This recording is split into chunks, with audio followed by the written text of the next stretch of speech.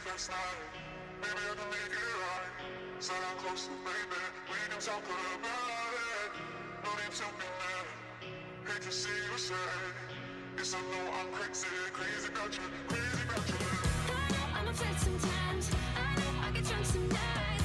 Hello everyone, today I'll be showing you how to install the Sapphire plugin for After Effects, but please follow every step in this video because I see that you guys always skip through this video, but I'm going as fast as possible. Alright, so this is the download file right here. You just want to extract it right here. Alright, and then this folder will pop up. You want to open the folder and then you want to click on Sapphire install. I want to run this administrator. And click yes. Alright, I'll click next, accept agreement, next. You can select location yourself, but I'm just gonna go with the default one. Next, you can select it right here. Next, install. Just wait for it to load.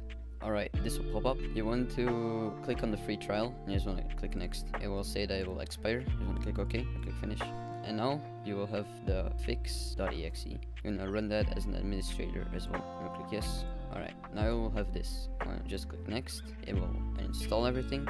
Alright, I'm gonna click finish. That's it. You can just close this. You could even delete this folder if you want. It is installed now. So I hope you like this video.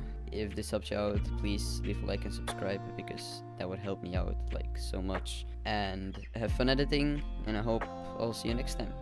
Goodbye.